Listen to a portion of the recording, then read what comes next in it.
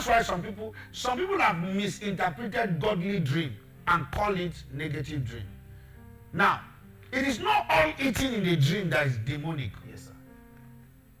There are eating in the dream that is actually demonic, but some deliverance ministers have generalized everything, that all eating in the dream is demonic. For example, he's trying to use Panadol to cure both cancer, HIV, arthritis, and heart problems. That is what most deliverance ministers are doing. God appeared to Peter in a dream, and in that vision, he saw different kind of animals coming down from heaven, and God told him to rise up and eat. And he said to God that those things are unclean. And God said, you don't have a right.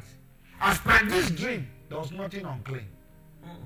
So it depends on how. When you see yourself in a banquet where there's a lot of celebration and people are gathering around you, and the table is set, beautiful, wonderful, and you are eating in the presence of people, and it's a celebration. God is just trying to tell you that your celebration has come, and something is already coming that you will eat the fruit of your labor. Where there are sometimes you see some people eat okra soup in the dream, and from that dream they are even spitting. That one is spiritual poison.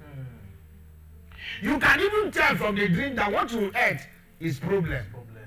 You will see yourself even from the dream. The person is spitting. The person is already the person has taken that thing, and after that person, oh, what I took is very bad. That time, that's spiritual poison.